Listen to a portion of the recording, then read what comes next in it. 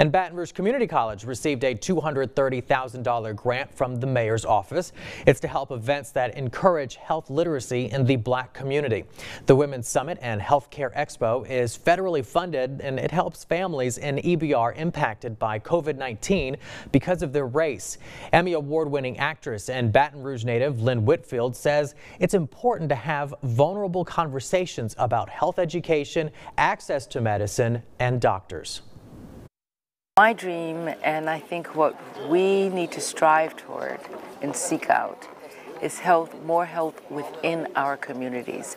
Health in a more administered to us in a more intimate way. Mayor Broom's office wanted us to make sure that we're putting this money directly back into the community. Don't be afraid to know your numbers. That's what we really want to promote throughout this grant.